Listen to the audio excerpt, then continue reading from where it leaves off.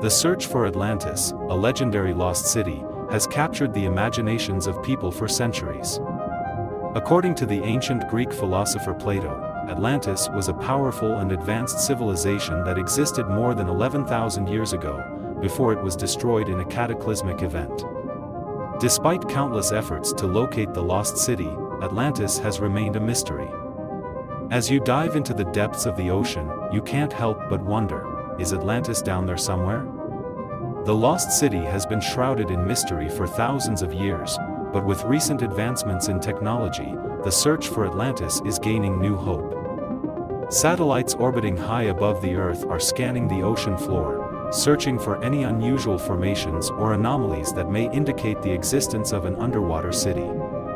Using high-resolution satellite imagery, patterns and shapes that might suggest man-made structures are being identified.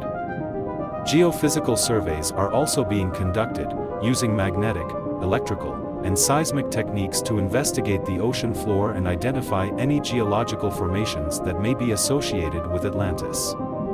With every passing moment, you feel more and more immersed in the search for Atlantis.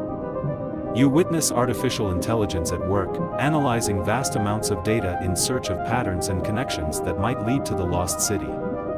You also see teams of divers exploring the ocean floor, using submarines and advanced diving equipment to search for any artifacts or structures that may be related to Atlantis. Every discovery they make brings them closer to unlocking the secrets of this legendary city.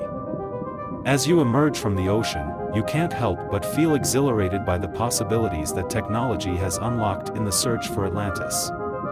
While the mystery of Atlantis remains unsolved, you know that with these advanced tools and techniques, the truth is out there waiting to be discovered.